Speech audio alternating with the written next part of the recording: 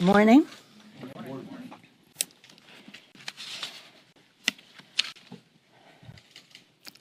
The dome of this Capitol has always been a beacon of democracy and hope to America and to the world.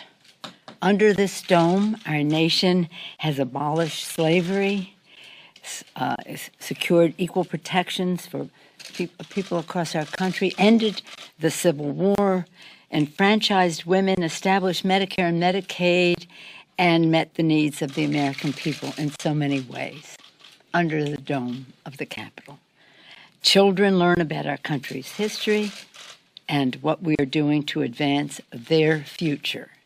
Legislators pass laws, press engage in reporting on our democracy, and staff and workers enable all of this to happen.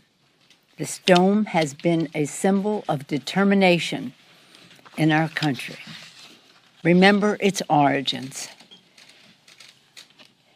Let us recall that the dome of the Capitol was built during the Civil War, and people told President Lincoln that the equipment to build it and the rest was needed for the Civil War, and President Lincoln said no. President Lincoln knew that our country needed a symbol of strength and unity, a reminder of the shared ideals and common purpose that bind our nation, a beacon of hope, again, to see through the darkness. January 6th was a day of darkness for our country.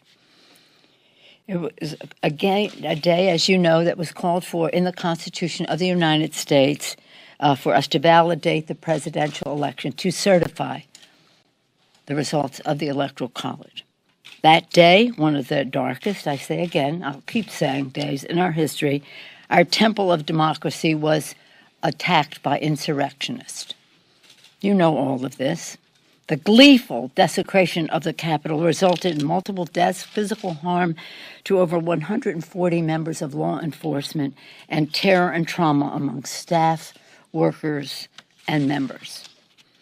That trauma is something I can never forget or forgive.